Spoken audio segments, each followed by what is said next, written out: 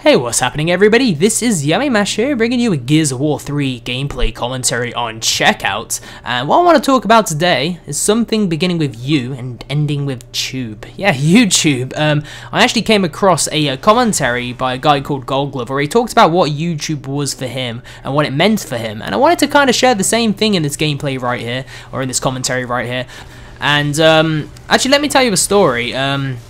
It's about maybe a month or two ago. I got a message from somebody on YouTube, and he was working, or he was in the army. He was in like Afghanistan, so there was like a war going on. And one of his friends in the army got like blown up by a mine, and yeah, it really sucks. So he died, and he sent me a message saying the only way he's been getting through the war in Afghanistan is by watching my YouTube videos. And I was like, holy shiznit. I could not believe the effect I had on somebody like that, like somebody in such a horrible place, doing, you know, living life on the edge. You know, he could die any day, and you know, serving his country, all that, and he just watches my YouTube videos, which I make. I make these, at least initially, I made these for myself. I made it because I enjoy making it, and basically, I did not realize the scope of what YouTube can be.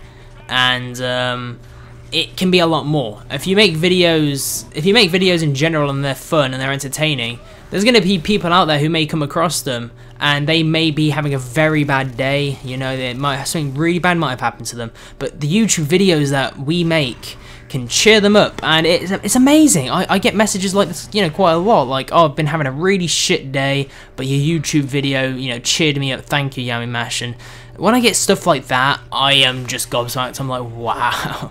I cannot believe it, because I do not intentionally do it for that. It's just something that happens, and it makes me think of it in a whole new light.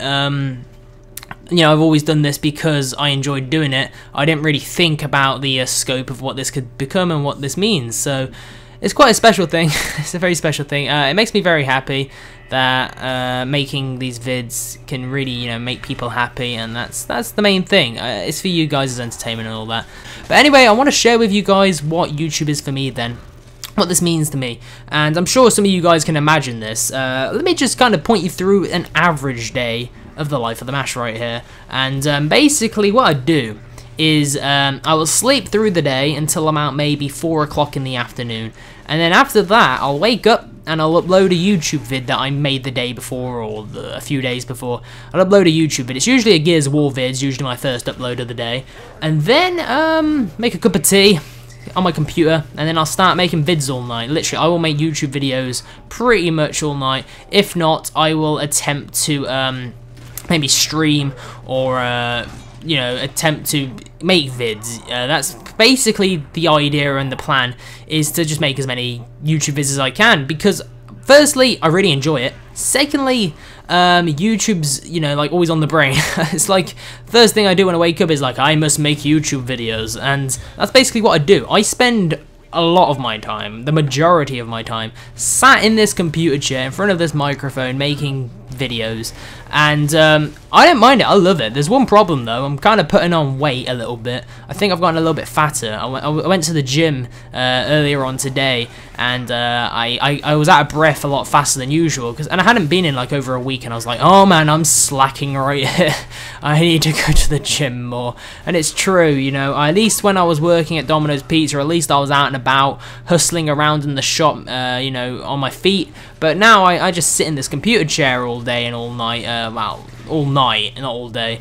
I just sat here doing this, and don't get me wrong, I love doing this. This is the greatest thing ever. I would never really consider this a job, and if I did, it's an extremely fun job. It's not work. It is work, but it's not like the type of work that I've been accustomed to growing up. My mom, she doesn't support me doing this. She doesn't like the idea of me.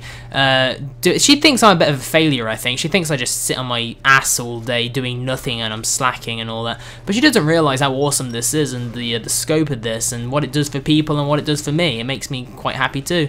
And Yeah, it's bad really. I bet if she ever spoke to me, to her friends or whatever, she'd be like, oh, my son's a failure, he dropped out of college and he quit his job and he sits in his room all day.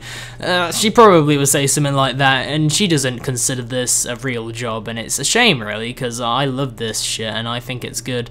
But yeah, that's basically what I do. Sometimes I'll go out drinking every now and then. I'll try and go out drinking once or twice a week, maybe usually about twice a week, and it's basically me getting out and talking to people and attempting my mashing, hitting up on girls' skills. They always backfire though.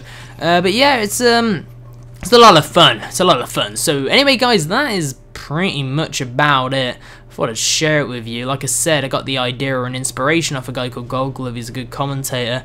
The gameplay has now come to an end. I hope you enjoyed it. Thank you for watching, and I'll see you all soon. Goodbye, guys.